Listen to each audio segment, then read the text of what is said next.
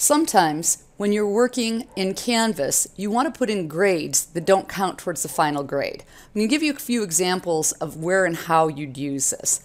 So I'm putting in a midterm grade. I like to do midterm grades because I want to give students feedback on how they're doing. And I want to do it as a letter grade, and I want them, this is a way for me to advertise future classes, tell them about tutoring help, just sort of check in with them to give them some additional feedback. So I've called it midterm grade. Points are 0. Assignment, I would probably put in final grades or something like this, and I'm displaying it as a letter grade.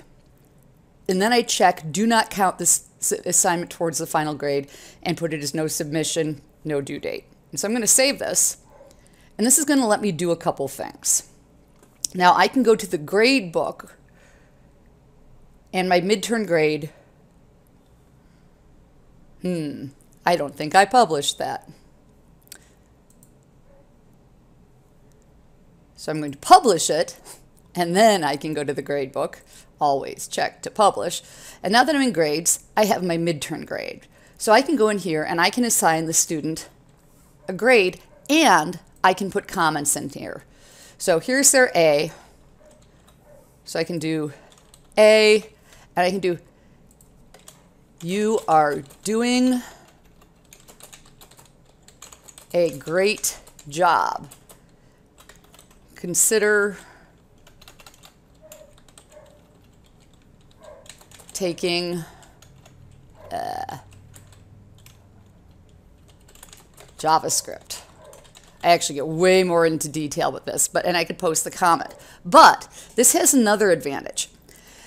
In some of our classes, we have instructors who will deduct grades where people will lose, so that their percentage, they can lose a letter grade if they miss a certain number of classes. This is your place to document it. So let's say that they have a B.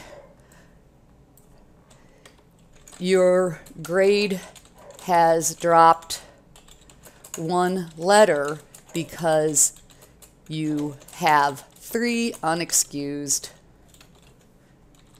absences. This is a great way to document that. So there's lots of ways that you can use this. And I would do this on a final grade if I want to document anything. I'll do it for midterm grade. And I do something a little funkier with these. I actually do these ungraded assignments with a link back to discussion board posts. Just put a second due date on discussions. So if I have a discussion, I'll have the discussion in with a due date.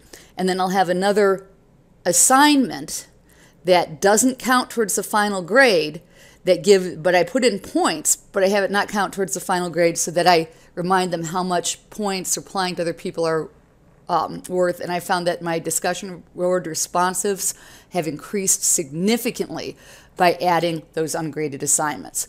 So having assignments that don't count toward the final grade are great ways to put in reminders to your students and to help them understand why their grade is what it is. So if their percentage was at a 95% and they are losing because of their attendance, this is a really good way to document it so you're very clear with your students.